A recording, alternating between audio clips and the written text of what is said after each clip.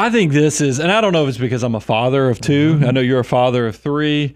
I don't know if it's because we work with a lot of wealthy families, is that we see that rich people still don't set their kids up for success. And this one breaks my heart. There are statistics, and I hear you say them all the time. We always talk about how 80% of millionaires are first generation. And I always hear you say this thing, well, that is a great thing that you can pick yourself up by your bootstraps and you can build wealth. However, for that to be true, there has to be a dark side of that statistic. Well, think about this, and this is what the data shows. And it does, to get 80%, there has to be a give on. That means there must be a wash cycle, a big washout cycle on wealth.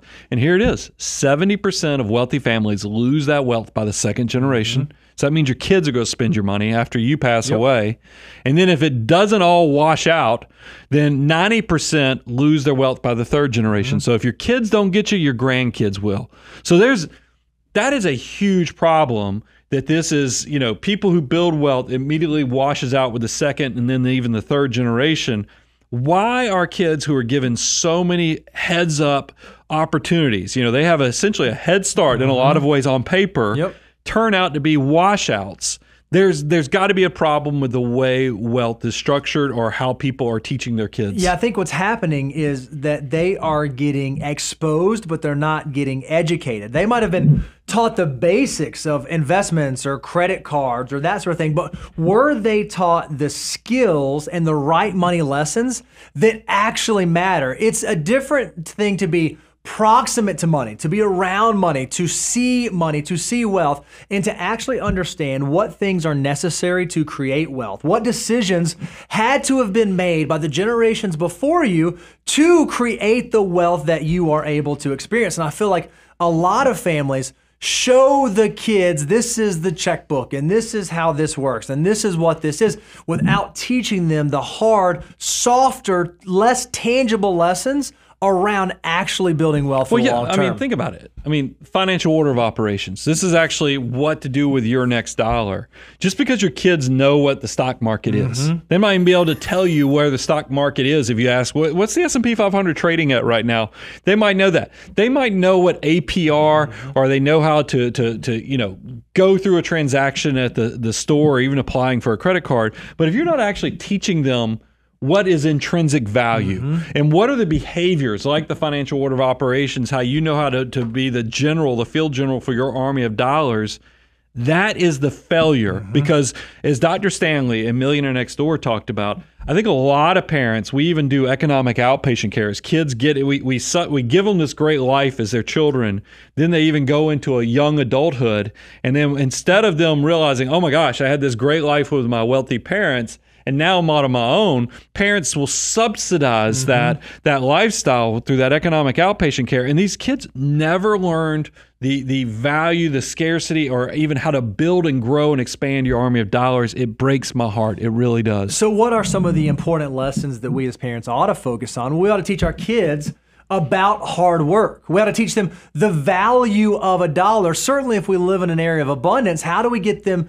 to recognize the value even in a single dollar? How do we teach them how to live humbly even in abundance? How do we let them realize the consequences of poor decisions? If they have financial mismanagement, where does that go? And then how do we teach them, especially coming from a position of abundance, how do we find value beyond money? How do we make sure that that's not the goal or the strategy or the outcome that they're striving for, but recognizing that money is nothing more than a tool that allows us to focus on the things in life that really matter? I think this is where wealthy families ought to spend the majority of their time educating their children. Well, yeah, it really is. We give them lots of fish instead of teaching them to fish, right. And that's a big problem. So let's talk about, how do you do this better?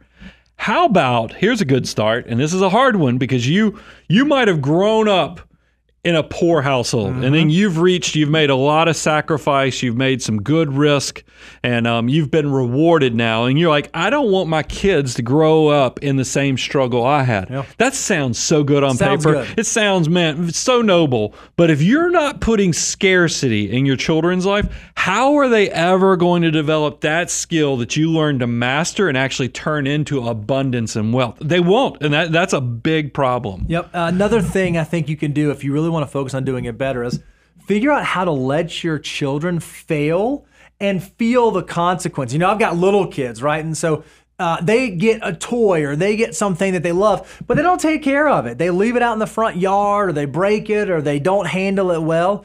While we are in a position now where we could probably very easily replace that toy and just buy a new one and have it shipped within 2 days, we want them to learn, to understand that there is value to the thing that they had. And if we don't take care of our stuff, we won't always be in a position where we can just replace that stuff. So letting them understand the consequences around mismanagement and the decisions that they do make can be a huge way to teach your kids to not rely on you for the rest of their lives. Well, it doesn't even have to be about buying stuff. Let them fail on things and then learn the consequences, but also how you get back on the horse to recovery.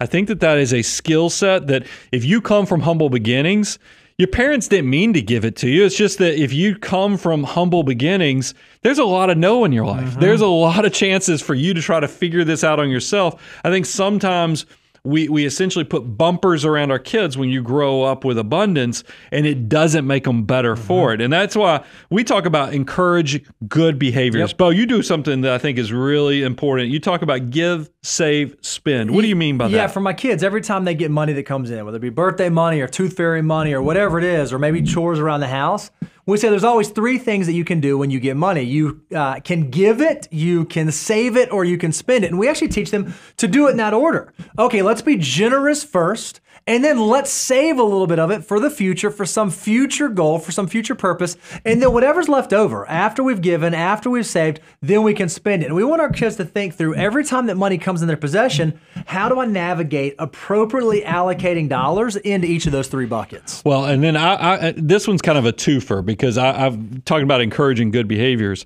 How about if you can also add an element of scarcity in there? And what I'm talking about is priming the pump on good behaviors of, think about this.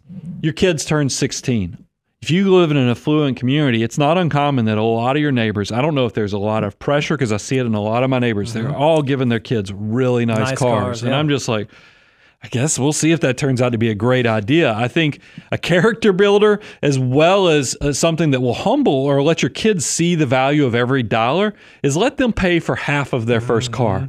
Now, it's a hard decision. I know that the new modern cars have all those safety sensors and everything else, but I actually exercised this with my oldest child, and I think it was an incredibly good value builder because driving a 12 to 14-year-old car can really help, especially if they have to pay for half of it, show, hey man, I need to treat this thing with some care because I have ownership in this. I have $1 into this. And then also, when your kids get their first job, maybe that car leads to them now having the independence of being able to drive to their first job.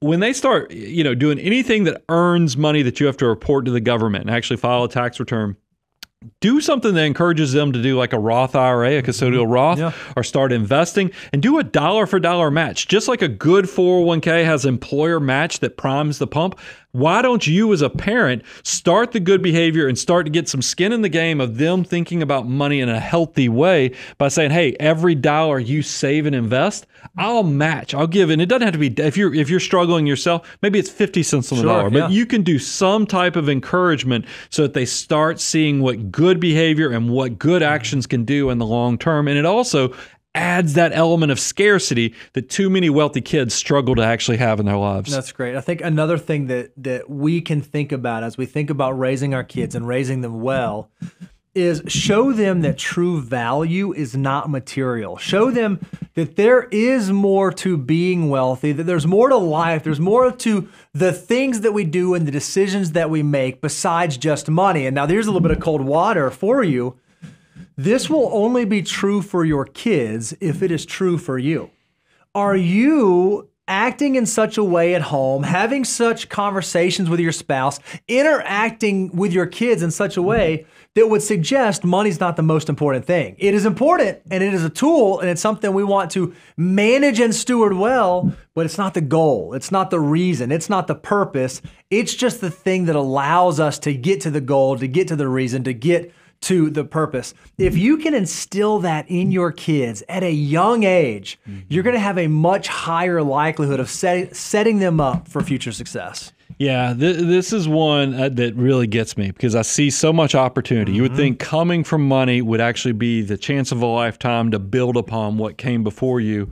And unfortunately, it's just not happening. But I do say this, it's okay to spend money on some things. Sure. Blossoming memories. Yep. I'm all about travel, building memories, because not only do you get to keep that, but I think your kids also will get to have those memories even when you're no longer here. And that's its own, in a legacy discussion form.